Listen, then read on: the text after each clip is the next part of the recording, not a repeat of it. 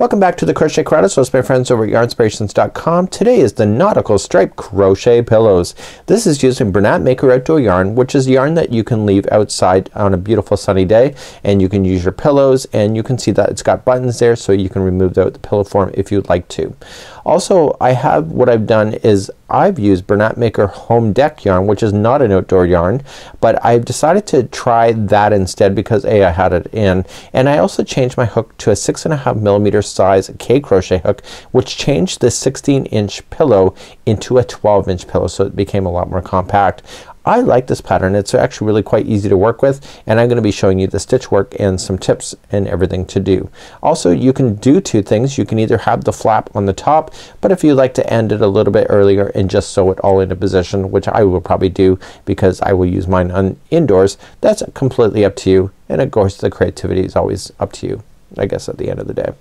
So this pillow is done as a circular in a complete circle going around and around, and the trick to this one in here is that when you get all the way around, you have to reverse chain up and turn and go the other direction. So you go around one direction and then you go back in the other direction and round. It's like almost like a typewriter, and you're doing that so that all of this stitch work that you see how it's perfectly lined up, you can see that's forming. So if you start to see that one of these kind of went astray and it's not sitting on top of the other just perfectly, then you know that you might have missed a stitch along the way. I have to tell you, I kinda did that a couple times myself, so I did end up frogging a little bit. But you can see that no matter how I turn it, it's going to look great in any way. So where the slip stitch is right here. See, it's barely noticeable, well, at least to me.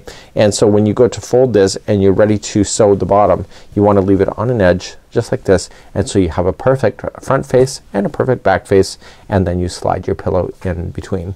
So this is a really neat concept, and I'm gonna show you some tips today in order to make sure that you are watching for that to go straight up.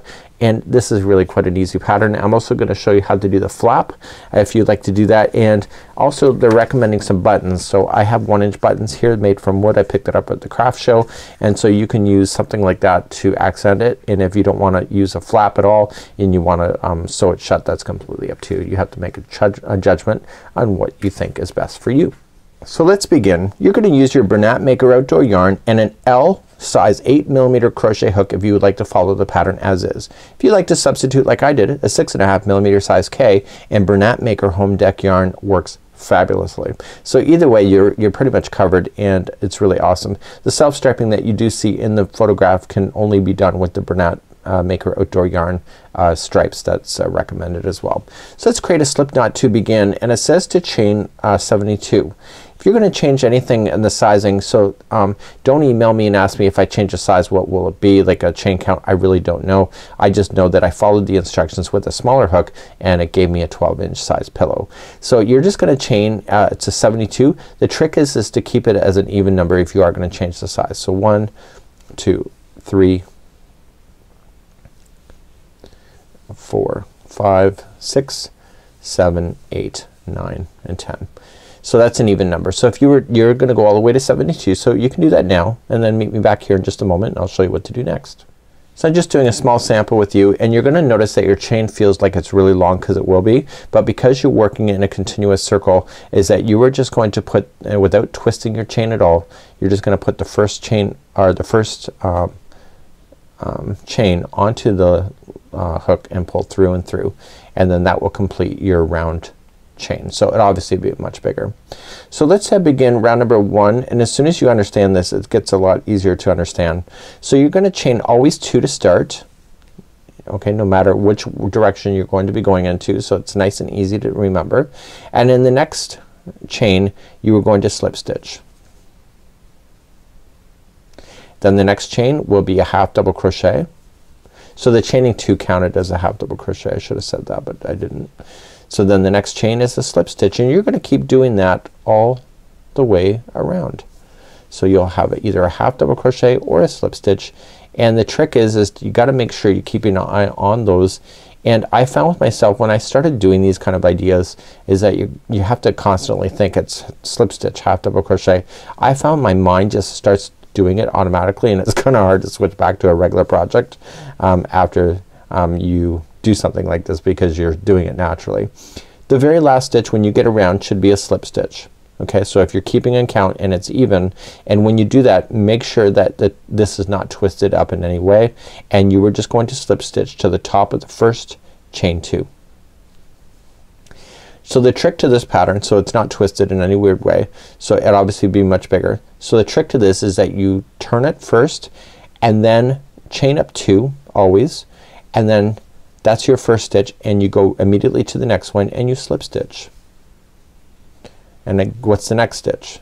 It's gonna be a half double crochet, and then the next is a slip. And you're going to see this line, see how it turns, looks like it's sideways. You're gonna see that starting to form, and then that's what you're gonna be using to make sure that you're following it up straight up and making sure it doesn't go crazy. One thing I would do, recommended, and I did it because I kept having to frog a little bit because I was not paying attention so carefully because TV was too good, is that just turn it around and look at the back side of the stitches to make sure that you are doing everything right. If you're gonna do it wrong, you'll notice it on the back side, and then you can just frog a little bit instead of noticing it at the end. Once you get all the way back around, the last stitch will always be a half double crochet, or sorry, a slip stitch, and then you are just going to, whoops, you know what, I still have a half and a slip left. So the last one will always be a slip stitch, and then you will slip stitch to the top of the first chain 2. And then after you've done that, turn it again. So you don't keep going around and around and around, you have to keep turning. So chain 2 is your first one, and then your first stitch is the next one, and that's a slip, and then a half double crochet is next. And you're gonna keep doing that until you get to a certain size, and you will find that it will work out really quite awesome. And you're gonna start seeing it now after a couple revolutions. Do you see how it's kind of, that line's kind of coming across? If I flip it, you'll see it as well. And when I take the other project here, you can see those lines? That's what you're gonna be seeing happening. So if you flip it and see the inside, you also see those on the other side of it as well. So what I want you to do is that you need to go back and forth, and you need to complete this until it's about 16 inches tall.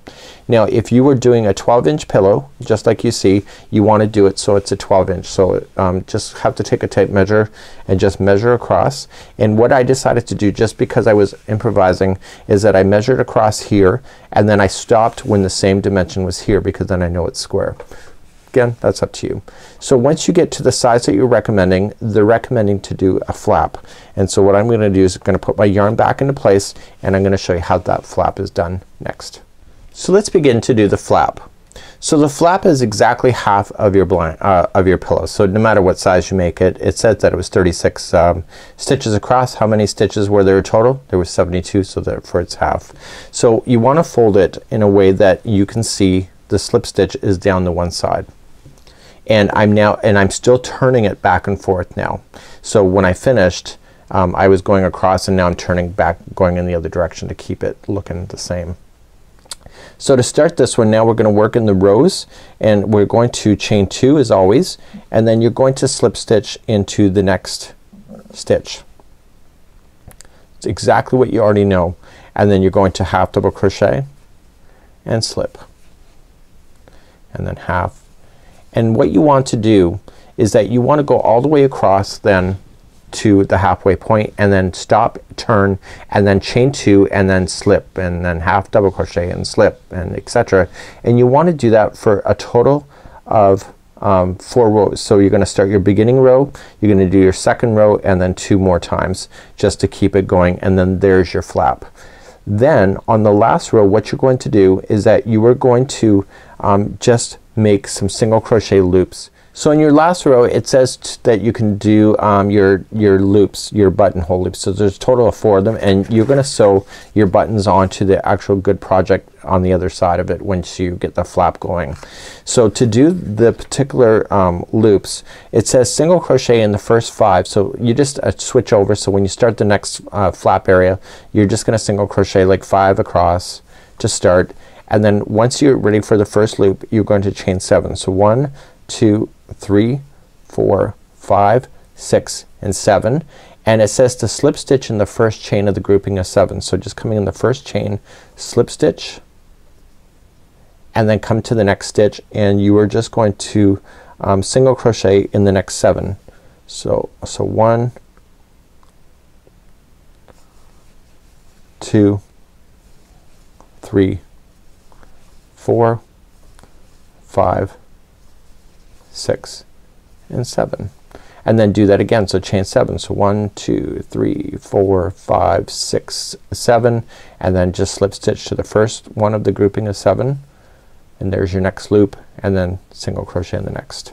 So you're just gonna do that all the way across, and therefore you end up with these loopholes, and your button should be able to get through that loop, just so you know, so that you can take it out, and this flap will then go over. So on the other side, once you have your flap done, you wanna fold it over, and you wanna sew your buttons on exactly where it's going to hold it in a position. So you just wanna be conscientious of that. You wanna keep it nice and tight but not too crazy, and then you have a project that you can remove. Once you have everything established, then you can just grab your pillow form. So let me just zoom out a little bit, and you can see the mess here in the studio. And you're gonna grab your pillow form, and you're going to put it on the inside of your form. And then all you're just going to do, the bottom section, you're going to whip stitch it here. Okay, we have videos on whip stitching if you're interested in that. And then all this, because you have the flap done, and as soon as you have your buttons then sewn on, you can just put the flap over and put the loops onto the buttons, and then that's secured. So you can always remove this pillow form if you need to. So it's a really neat idea. I think it's a really kind of a fabulous idea. I like little pillows like this. Great for accents, for solo chairs and etc., without having to take up all that cushion space. That's kind of invaluable. So without further ado, I hope that you've enjoyed today's tutorial. It's a nice quick one. It's really easy. Just watch your rows going up and down, and you'll find that this is probably maybe a 2-hour or so project. It's that easy and quick. Have a good day. We'll see you again real soon. Bye bye.